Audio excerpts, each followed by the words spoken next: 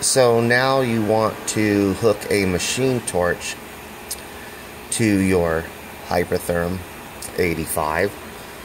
What you'll need to do is connect those wires back, and the black and the white wire you'll have to splice onto another set of wires. And Hypertherm has a CNC plug port in the back, and this plug port is here. There's a little plastic cover. You'll hook one wire to the top port and the other wire to the port on the right. This is going to be your trigger wire. In the Hypertherm book, there's your connections, number 3 and number 4. That will give you your trigger. You do not need to do anything else for your height control because you already have it hooked up.